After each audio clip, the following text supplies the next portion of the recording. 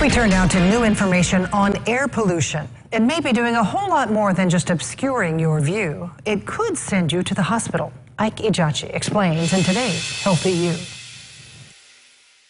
There's usually at least some air pollution around us most of the time, but researchers are making some concerning discoveries about exposure to air pollutants over a long period of time, even at low levels thought safe by the Environmental Protection Agency. Researchers from the Harvard Chan School of Public Health looked at millions of elderly Americans over 16 years and saw increased rates of hospitalizations for certain cardiovascular or respiratory diseases.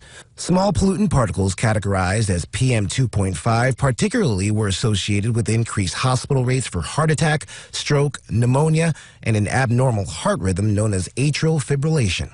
Researchers also saw some similar associations from other air pollutants like nitrogen dioxide and ozone. It's too soon to say if and how this could affect air quality regulations, since there were other variables which may be at play that the study could not account for, but for now, there's more reason to consider the quality of the air you breathe.